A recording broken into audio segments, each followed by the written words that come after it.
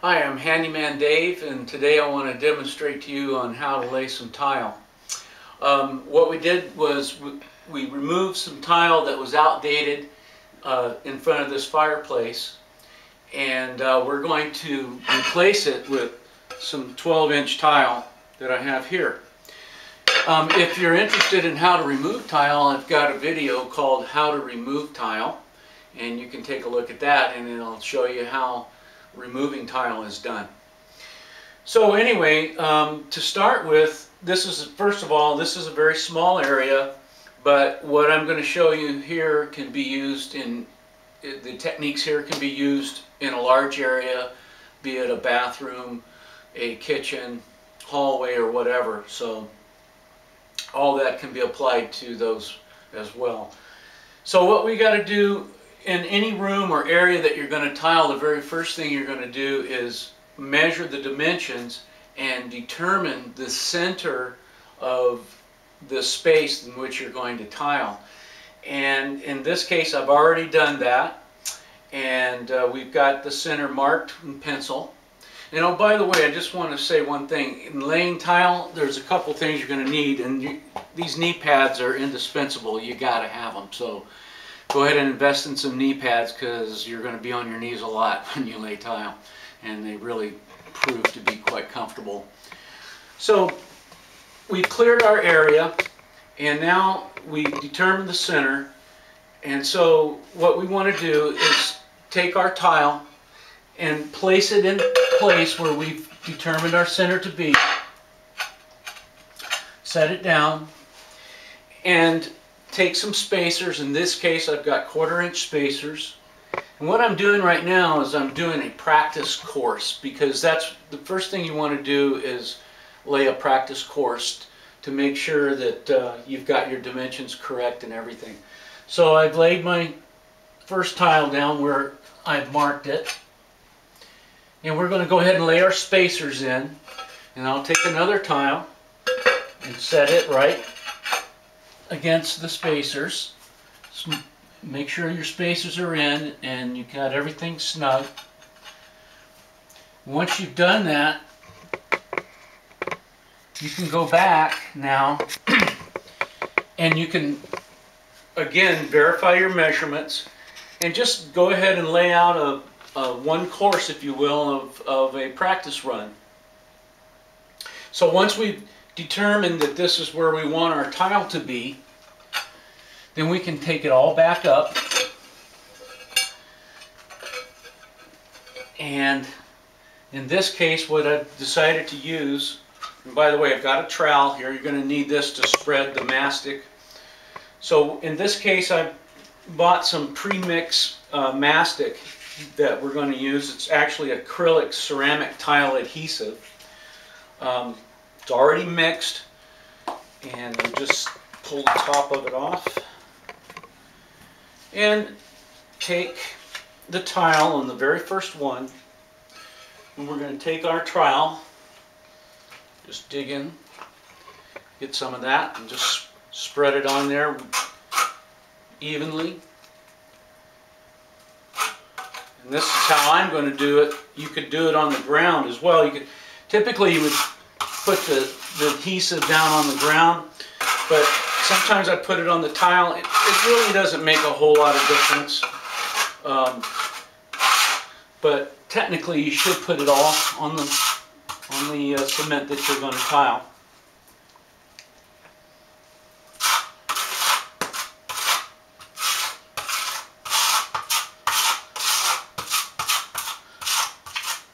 One of the reasons I didn't want to put it on the cement on my first tile is because I didn't want to cover up my markings, because it's important that I know where my first tile is going to be, because this is going to set, that first tile is going to be very important. So after we get our tile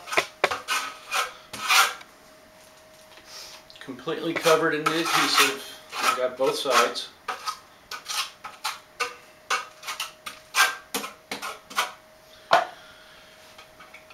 I'm just going to lay it right in there.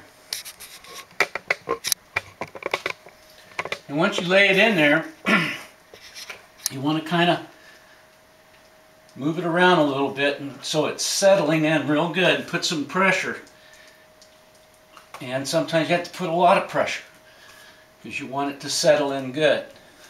Again, this is my very first one, so this is important.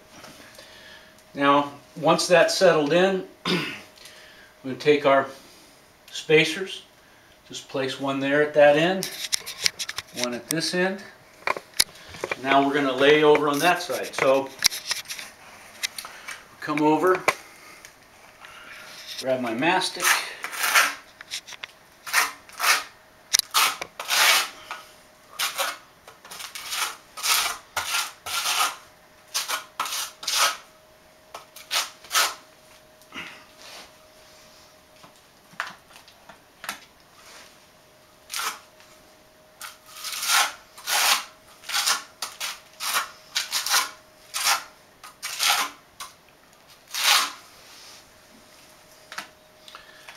I'm going to go ahead and put a little bit on the bottom of this as well. Got a little bit on my pants. By the way, this mastic is water soluble. It cleans with water.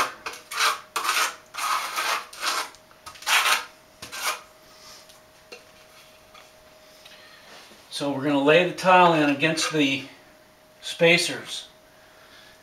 And again, every tile you lay, you want to settle it in real good.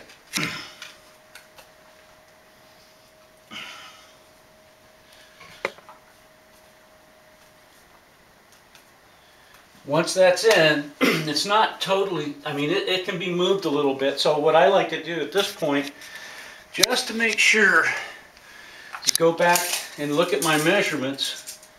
Make sure I'm where I want to be.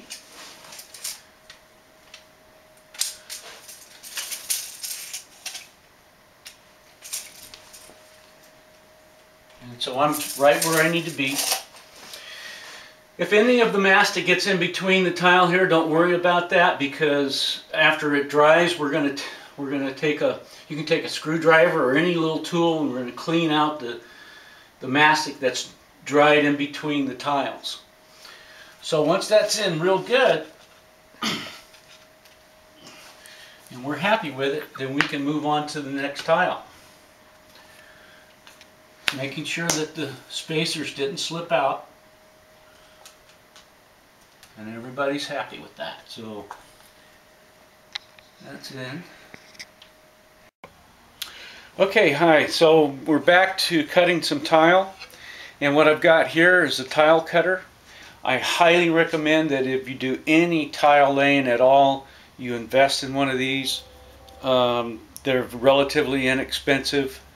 I think I paid around 120 for this. I'm not sure, but I don't remember. But I do know this, that it's worth every dollar I spent on it.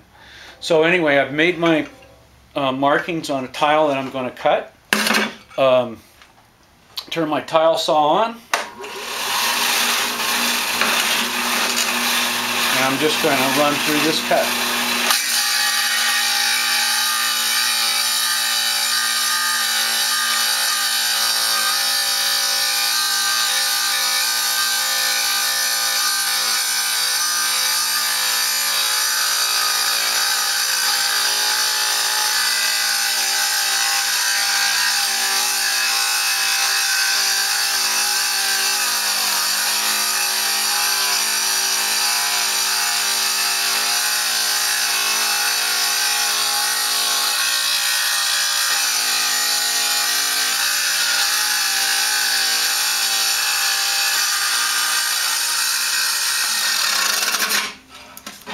And there you have it, just like that.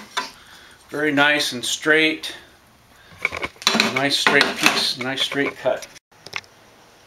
Okay, so once you've got all the tile down with the mastic, before we put the grout in, the next thing we've got to do, after it's been dried, of course, and cured, we've got to take these spacers out.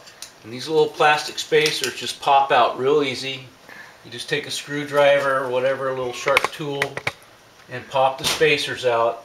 And once you've taken all the spacers out, Then you've got to take either a screwdriver, a file of some kind, and get all the mastic in between these tiles out.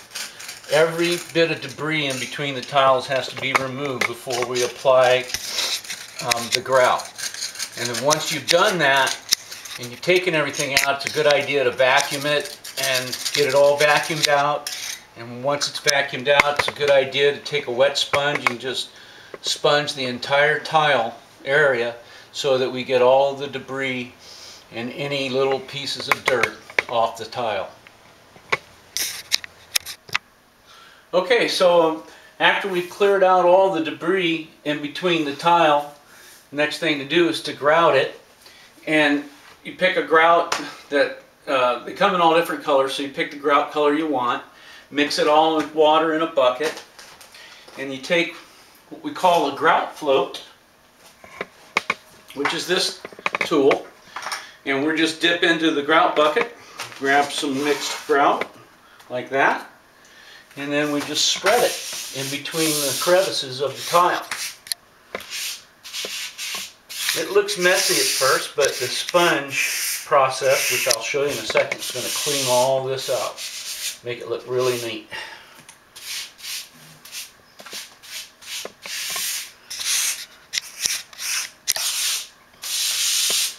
And you don't want to do a real big section at a time, but you know, keep it manageable. Grout dries pretty quickly, so you want to keep moving. So once you've done that, then we take our sponge, a damp sponge, and just go around and wipe all that excess grout right up. Then you're going to have to make a couple of passes. Get a bucket of water, have that ready, and just keep wiping up the excess grout. Pretty soon, starts to look pretty good.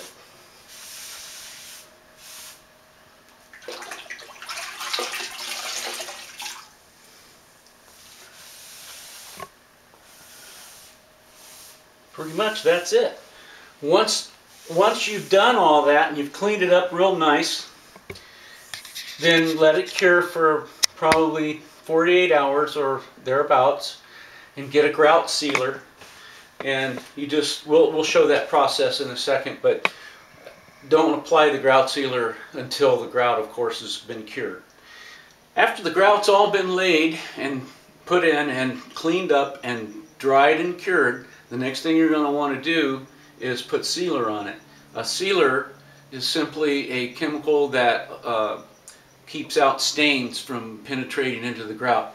And I like this little applicator right here because it's got the brush on it, and it's very easy to use. Just simply go along the grout with the applicator and go every piece of it, every bit of the grout all the way around, and then just follow the directions on the bottle, and you're all set. And pretty much that's it. And we're done.